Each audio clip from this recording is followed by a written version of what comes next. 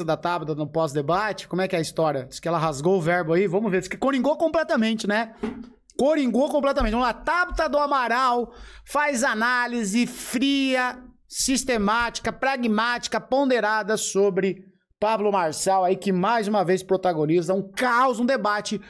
E olha só, semana que vem, última semana de campanha, vocês não estão preparados para o debate da Globo. Eu tô achando que vou fazer um churrasco aqui na minha casa, convidar meus amigos, tá? Ficar de frente com a TV, só curtindo, tá? Só curtindo. O debate, o que o Pablo Marçal vai aprontar na Rede Globo. Pouca regra o William Bonner vai meter nesse programa. Bom, vamos lá. Tabata do Amaral, analisar, ó, 4.200 pessoas na live. Tá faltando o seu like. Tá faltando o seu like na live. Quanto mais like você dá... O YouTube, nesse ponto, você ajuda o seu amiguinho que não tá aqui com nós. Dando risada. Dando risada não, desculpa. Coisa séria. Não tá aqui se atualizando, se informando. Toda vez que você dá um likeinho na live, ou em qualquer vídeo do YouTube, inclusive os VODs, né, que são os vídeos que vocês assistem aí em qualquer momento, esse likeinho faz com que o YouTube leve para mais um amiguinho. Dê um likeinho, leve pro amiguinho. Vambora. Vambora. Tabata do Amaral. Sobre o que você sentiu, sobre o que aconteceu aqui hoje. Tá? Ah lá, o cara, enfim, aqui... Que merda, né? Desculpa o português, mas assim, que grande merda. Pablo Ai, caramba. Ela é simpática Marçal consegue mais uma vez. A gente tem um debate que ia entrar para a história dessa eleição. Um debate em que mais se falou de proposta. E aí, qual que é a minha leitura? Fica claro que quando o Pablo Marçal não tá dando um espetáculo, o showzinho de merda dele para aparecer e ganhar dinheiro, ele não tem nada a dizer.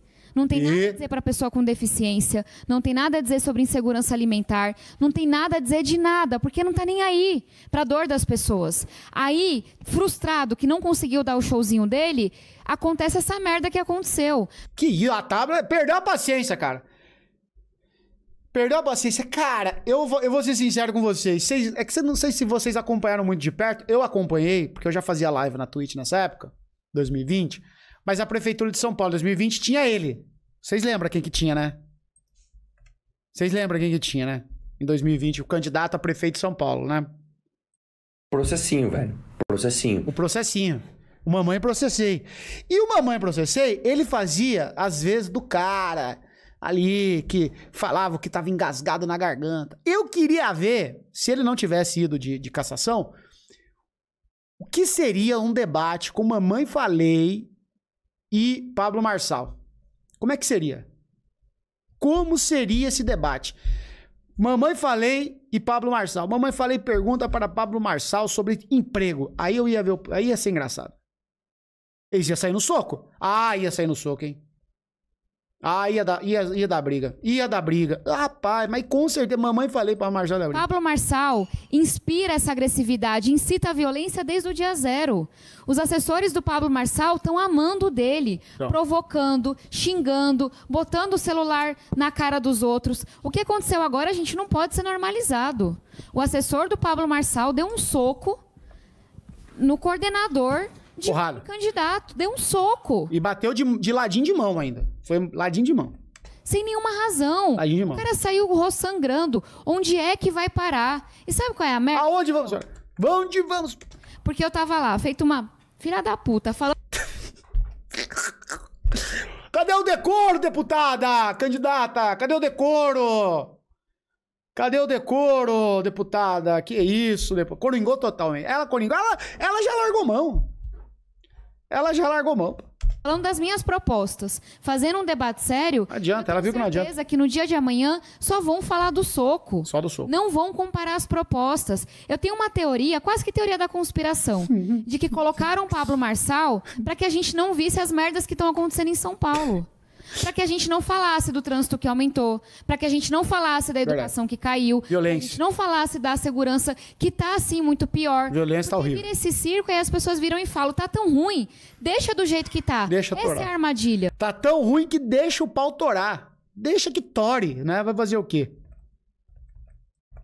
deixar do jeito que tá vai ser bom para quem? Só para quem está no poder hoje, porque a nossa vida piorou muito. Então, cada vez mais fica claro para mim que o convite que eu faço para as pessoas é a melhor resposta que a gente pode dar para esse lamaçal, para esse circo, é falar basta, já deu. Não Chega. É votar com medo, não é votar no menos pior, não é votar com medo de que as coisas piorem. Parem de chamar de Sandy, que coisa chata isso, nada a ver. É votar com coragem. A melhor resposta que a gente pode dar para essa agressividade, para essa violência que o Pablo Marçal trouxe para essa eleição é botar uma mulher, 2 mulheres. É botar a gente preparada, a gente honesta, ideias novas. Colocar o Nunes, colocar o Boulos é mais do mesmo. É isso que o Pablo Marçal quer. Me parece que é tudo um grande jogo combinado para que os que são péssimos não fiquem tão péssimos assim.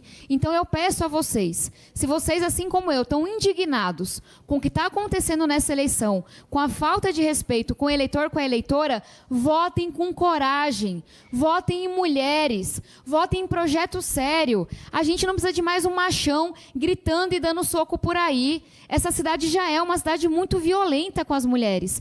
Cara, eu acho que... A gente precisa de mulheres e homens sérios capacitados. Dando um exemplo... Ô, louco, que isso? Silêncio. Eu acho que o negócio do Pablo Marçal não pegou bem mais. Desde o negócio da cadeirada já... A galera já não tá tancando mais. Ele bateu o teto ali e não passou disso. Ele tava lá com 20 e poucos, depois começou a oscilar pra baixo. Quer dizer que ele não vai pro segundo? Não sei. A gente fazer futurologia não cai bem em política, né? Você sempre quebra a cara. Mas o que mostra as pesquisas, né? Que o povo já tá falando, pô, mano, de novo, cara. De novo isso, que você... De novo. Cadê o projeto? Cadê o projeto? Para nossas crianças. Obrigado, Tabata. Valeu por vir aí. Tem o Boulos? Cadê o bolão da... Não, mas é... Tá revoltada, ela. São pra vocês. Valeu, tchau. O próximo é o Guilherme Boulos. Né? Guilherme Boulos. Tudo bem, gente? Vai lá. Ele aí. Eu não tava 3 lá, minutos pra comigo você, tá vai. tudo ótimo. Vai aparecer aqui o tempo. Ih, tá meio brabo? Ô, candidato, cadê os... Gente,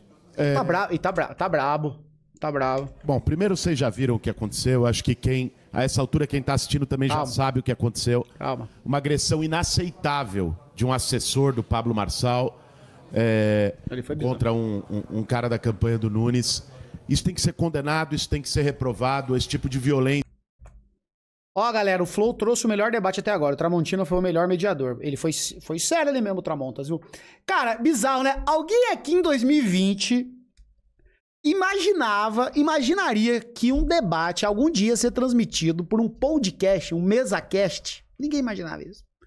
Tudo bem que, né? Ninguém. É um negócio, assim, muito legal. Do ponto de vista de mudança da comunicação, né? Do ponto de vista da comunicação. E todo mundo tá falando mesmo, não é só aqui no chat, não. Todo mundo tá falando que foi o melhor debate, mesmo, assim.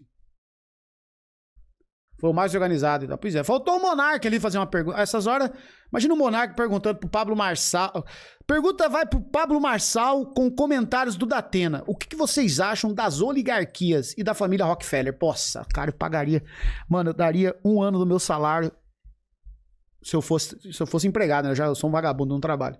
Pra ouvir isso, cara. Pagava pro Monark. Ó, Monark, tudo que entrar na minha conta vai pra tua. Só pra ele perguntar pro Marçal o que ele acha da oligarquia com comentários do Zé Luiz da Atena. Ô, gente, acabou a gracinha, sério. Não combina com a política. E, aliás, o Marçal veio desde o começo pra tumultuar. Veio. A gente viu isso. Veio.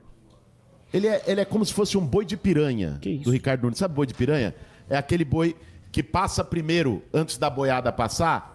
Para as piranhas pegarem, para chamar a atenção e depois a boiada passa. Ele é o boi de piranha do Ricardo Nunes, né? Assim que o Marçal está funcionando. Boa. Agora é importante também a gente dizer uma coisa. Eu tive com vocês 3 minutos aqui antes do debate. E a gente comentou, vocês presenciaram o bate-boca do Marçal com o Nunes antes do debate. Então não começou ali. Não, coisa tá feia. Os dois... Coisa tá feia.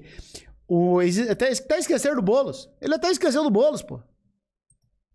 Você entra lá no perfil do Marçal, ele esqueceu do Boulos. Ele tá focado no Nunes, porque ele viu que o Nunes começou a pegar os olhos de volta. Né? Ah, não! Breaking.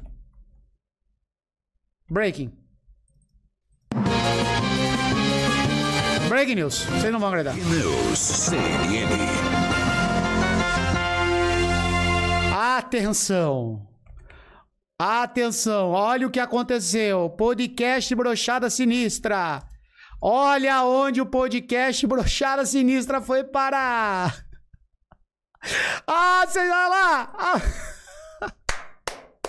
Brochada Sinistra no perfil de Pablo Marçal. Brasil! Brochada Sinistra na página da Animal Alemães. Brasil! Conseguimos! Conseguimos! Conseguimos! Ah! Conseguimos! Fizemos parte! Fizemos parte dessa história. Conseguimos! Fizemos parte dessa... Fizemos parte! Conseguimos! Nós fizemos nossa parte! Levantemos o cu da cadeira! Ai, cara, eu não tô acreditando nisso. Mano, vocês têm que mandar isso aqui pro Magal. Será que o Magal viu? Deixa eu mandar pro Magal. Tem que postar isso aqui na página do Brochada, pô. Cadê? Deixa eu mandar isso pro Magal. Magal. Ai, caralho, que demais. Ai, que demaisinho. Olha lá, atenção. Passa o livro aí, por favor. 120 reais? Tudo isso por uma piada. Tu vai me falar que essa p tava 120 reais? Sério? A arte de negociar. Tem 12 páginas. Vende o seu livro. A arte de negociar. Olha a finura do livro, mano. Marçal isso? Não tenho certeza, mas acho que ele já assumiu que usa ghostwriting. Não tem nem pra escrever esta pequena merda ele tem a capacidade. É um trecho. Não, óbvio, mano. 10 códigos pra ser invencível na arte de negociar. Identifique pontos incomuns. Comuns? Não, mentira. É só isso. Incomum. Não. Pontos incomuns? Só isso? Não.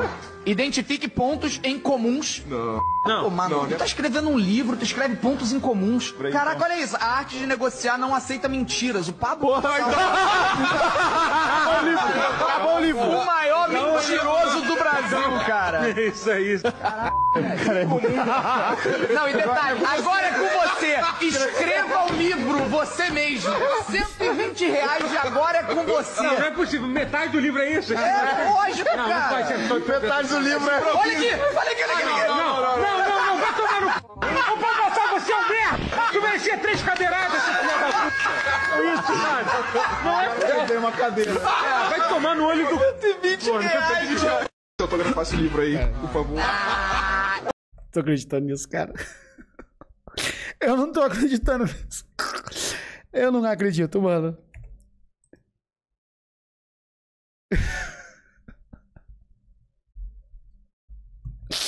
Ai, caramba, esse brochada, viu? Esse teu problema é outro, Marçal. Ai, caralho, apareceu um fã aqui, ó. Tem um fã do brochada aqui, ó. Ai, caralho.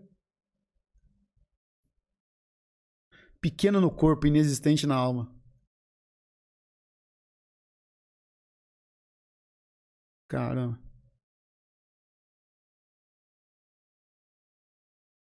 É melhor que imitar foca. Carteira de trabalho. Ui, sai de perto de mim, carteira de trabalho. Não vou trabalhar. E eu que pago 250 mil por 4 meses pelos ensinamentos do Marçal. Me frustro pelo comentário de um energúmeno. Cara, como é que é? Eu que pago 250 mil por 4 meses do acompanhamento pelos ensinamentos do Marçal. Me frustro pelo comentário de um energúmeno. Ah, que... Ô, tio do céu. Ah, deu até bem. Agora bateu a bem. Vamos voltar pro Boulos. Esse brochada assim. Que são os 2 candidatos bolsonaristas dessa eleição, já desde o começo, desde antes desse debate, tá lá. O outro, quem é de quem. Sabe, quando eu vi a situação, me lembrou o meme que minha filha ficou repetindo esses dias lá do show da Xuxa. Que show da Xuxa é esse? Tem um negócio assim, inacreditável, né? O que a gente viu aqui nessa noite. Agora, eu tentei... Tá ruim o microfone? Tá ruim. Então, vamos lá, vamos pro bom. Eu tentei apresentar propostas. Quem assistiu o debate viu. Né? A gente falou das nossas propostas para mobilidade, de corredor de ônibus que vai fazer, de como a gente vai enfrentar a máfia de empresas de ônibus para poder diminuir a superlotação, ter mais ônibus na rua. Falei das propostas nossas para a população em situação de rua, que é um tema importante, um tema que eu tenho vivência e conheci muitas dessas pessoas lutando junto com o sem-teto. Apresentei as propostas para os temas que vieram. Para o turismo na cidade de São Paulo, valorizando o patrimônio histórico, tirando os prédios abandonados do centro, para a educação em tempo integral, psicólogo nas escolas, mutirão de alfabetização. Boa. Eu acho que vocês fizeram uma tentativa, Igor, e fica aqui o meu reconhecimento. Foi bom, foi bom, foi bom. Organizou esse debate, para o Flow, para os jornalistas que de algum modo participaram. O formato que vocês fizeram do debate permitiu, mais do que todos os outros debates anteriores, que a gente tivesse uma discussão de proposta. Forçou quem não queria debater proposta, debater proposta. Só o Ricardo Nunes que foi pedir direito de resposta para o eleitor, que perguntou, que foi um negócio meio, eu acho que surreal. Como é que... Direito de resposta para o leitor que perguntou. Agora, forçou um debate de proposta. O problema é o seguinte, no final, quando era a consideração final, esse você não controla, aí o Marçal aproveitou para esculhambar, o Ricardo Nunes, eu estava lá, eu vi os dois se xingando, também provocando fora do microfone, e isso desanda... Autorando. Péssima agressão, lamentável, lamentável para a cidade. Você quer uma outra coisa, gente? É 50 neles no dia 6 de outubro. Vamos que vamos. Boulos, obrigado por vir aí, cara. Boa. Grande boa. Cara, eu não assim, ó, desculpa. Eu já tô meio... O Magal mandou áudio aqui. O Magal mandou áudio pra mim aqui. Eu tô em live. Posso ouvir? Esse é o corte do Brochada. Esse é o corte do Brochada rompendo todas as barreiras. Tô perguntando pro Magal aqui se ele me autoriza a tocar o áudio. 7 segundos de áudio. Tem algo tão comprometedor? Vamos ver se pode... Olha lá, ele visualizou. 7 segundos. Será que é muito comprometedor? Pode, ó. Melhor é quando eles compartilham coisa do Ronaldinho como se o Ronaldinho fosse um ícone da direita, cara. Isso pra mim é... Porra, cheguei lá.